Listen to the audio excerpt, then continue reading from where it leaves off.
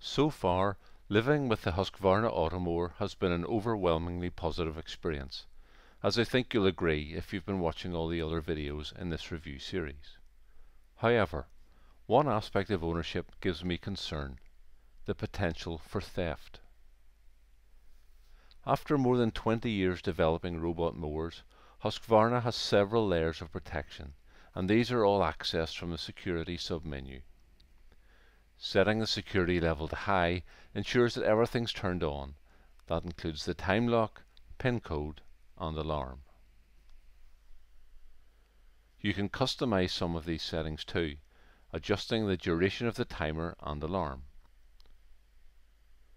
Ultimately, if your machine is reported as stolen to Husqvarna, they will blacklist it, disabling it from being paired with any new charging dock in the future.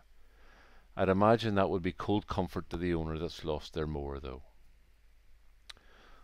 Once set, lifting the machine without first hitting the stop button and entering your PIN code will cause the siren to sound, like this.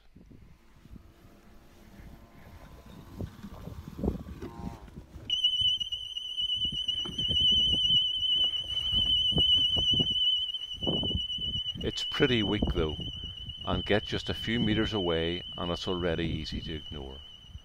You'll get a notification to your smartphone, but of course you may be asleep or not even at home.